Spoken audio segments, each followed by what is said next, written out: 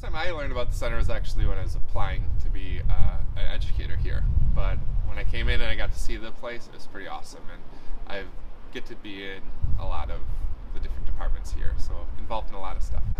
Every Saturday from 1 to 2, we have animal feeding at each of our centers. Here at Riverside, we have snakes and turtles and frogs and fish that we have the kids help us feed. So they get to interact a little bit, learn about the animals, and get to appreciate how they help the world around here.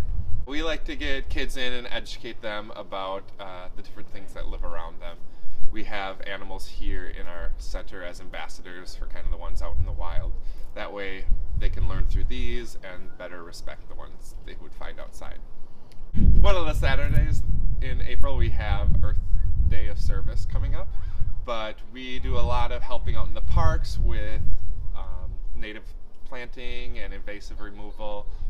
We have lots of environmental education about animals or about those plants and about the area around Milwaukee here. We're service to all ages and anything they like to do. We have a big volunteer program, so we run a lot on volunteers. So people can come in and help with cleaning and helping plant in the park. People can come in to help educate kids for after-school programs or during the day. We have volunteers in the animal room too, so there's a lot of things that you can gain experience with volunteering or working here.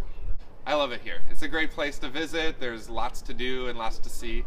I like the integration of being able to be in the city still while having this outdoor experience, having this park, having the river just a little ways away, and being able to do all that.